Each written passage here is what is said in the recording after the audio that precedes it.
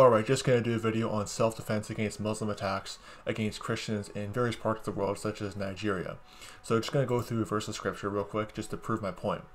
I want to point out that the Lord Jesus Christ commands his disciples to be armed, and if they can't afford weapons, they should sell what they have until they are able to afford weapons. Okay, what say the scriptures? Luke chapter 22, verse 36 to 38. Then said he unto them, But now he that hath a purse, let him take it, and likewise his scrip, and he that hath no sword, let him sell his garment and buy one. For I say unto you, that this that is written, must yet be accomplished in me. And he was reckoned among the transgressors, for the things concerning me have an end.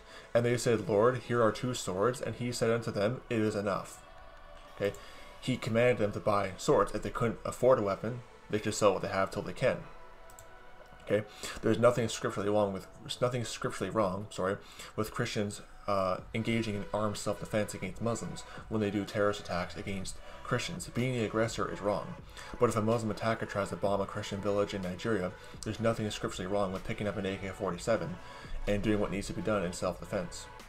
That's simple. Because every single day there's like a new instance of Muslim attacks against Christians in Nigeria. Why? Because Islam is the spirituality of Ishmael, and Ishmael is described as being a wild man in Genesis chapter 16, verse 11 to 12. So Muslims are in turn wild men because they're descendants of Ishmael. And there should be, there's nothing scripturally wrong with armed self-defense against these Muslim attacks. That's the point I wanted to prove. Because Jesus Christ, again, commanded his disciples to be armed. So, yeah.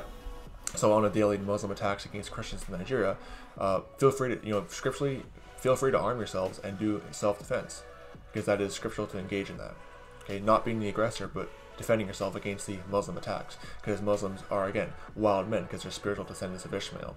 So I wanted to point that out. May the grace of our Lord Jesus Christ be with all the brethren. Goodbye.